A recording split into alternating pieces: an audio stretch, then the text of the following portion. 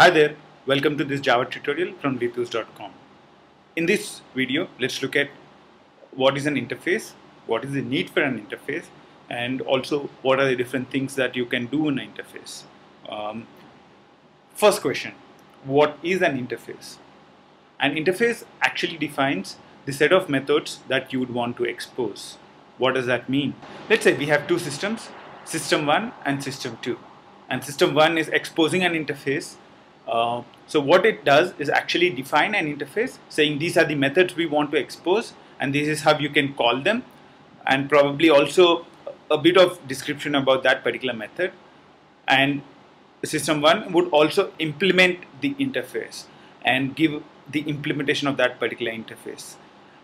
System 2 would actually make use of the interface and call the methods in system 1. So a lot of theory. Let's just get started and see what you can do in an interface. The syntax for an interface is very simple. In this example, we are using interface as an inner class, but usually in real world projects you wouldn't do that. You would have an interface defined in a separate class of its own, and the name of that particular class would also match the name of the interface. So the name of the class or the name of the file would have been sample interface.java, but that's okay. To make having it in an inner class makes it easier to explain in a video.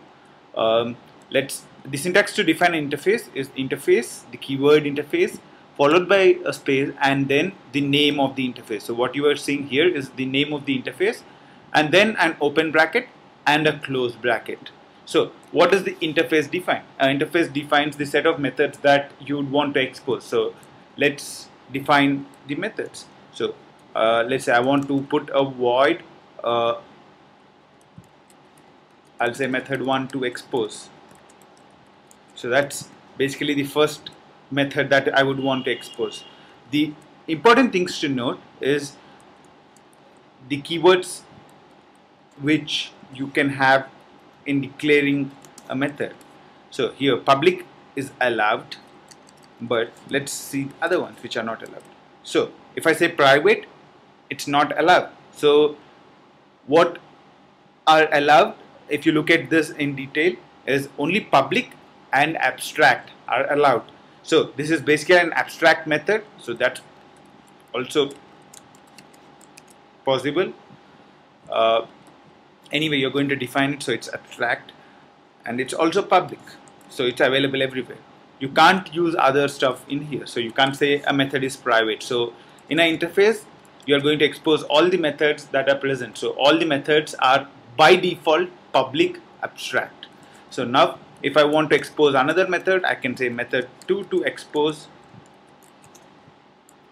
and define that. So that's basically a simple interface, a sample interface which is exposing two methods. Let's just check a couple of other things which you can and cannot do in an interface. You can define variables in interface, but they are not really variables. So what does that mean? So sample interface variable is equal to 5. So now I have a sample interface variable, but if you really look at it, actually if I want to make it private, will I be able to do that? No.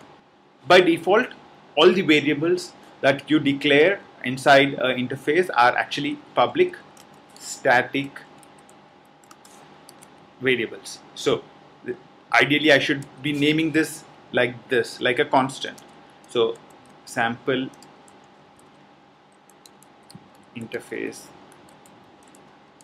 constant, because anything that I define in an interface, even though I don't really say it's a public static something, it's actually going to be by default a public static variable. That's basically a constant. So public static and final variable, that's a constant. The next thing that you can do in an interface is actually use an enum. So I can actually declare an enum inside an interface. So let's say I want to declare an enum saying enum client type. I want to define client type as an enum, and I would want to put public, so private, and business. Those are the two types of clients that I would want to access, and probably one of the methods here would take this as a parameter. So what we have looked at is what we can and we cannot do in an interface.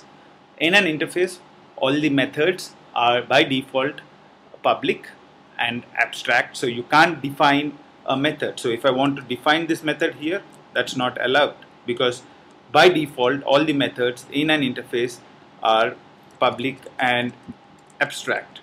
And the other thing which we looked at is all the variables that you declare inside the interface are not variables, they are actually constants. You can declare enums also in an interface. So now let's go ahead and create a sample implementation for this particular interface. Eclipse helps me a lot in that particular aspect. So let's try and implement this interface. So let's create a class sample interface IMPL. The keyword is implements sample interface. So that's the keyword, and as soon as I say something implements a sample interface, you can see Eclipse brings me up a pop-up saying an error saying the sample interface IMPL should implement these two methods. Whenever a class is set to implement an interface, you have to actually now define what these methods do. So now let's go ahead and define what the methods do. So I just, if you're using Eclipse, I can actually do add unimplemented methods, which would give me basically stubs.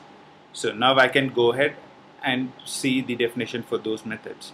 If you look at it right now, this particular interface, the one which I'm defining right now, it has got nothing to do in here, but I can write my code in here to do what I want to do. So I can say do something here, and I can implement the other method also here, do something else.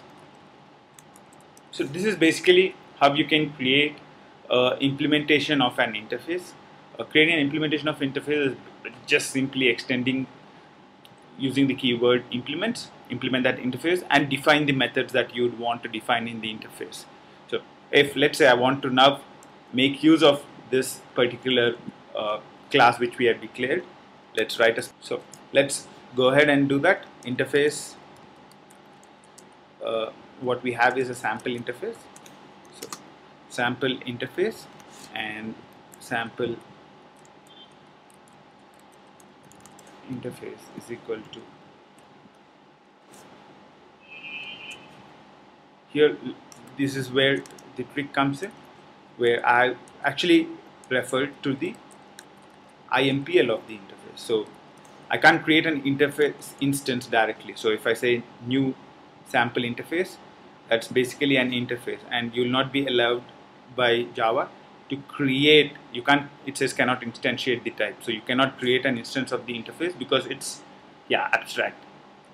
So I would need to create an implementation, but the interface can be used as the type of a reference variable. So here the type of the reference variable is an interface, but what it holds is an implementation for that interface, and then I can use all the methods that I would want to use through the interface. So let's say I want to do method to expose, like I can invoke the method and make use of it. So there it is. That's all that we would want to know about an interface. We are creating more videos as we speak, and if you want to stay updated, don't forget to click the subscribe button. If you like this video, please give a thumbs up and feel free to share this video. Thanks for watching. Until next time.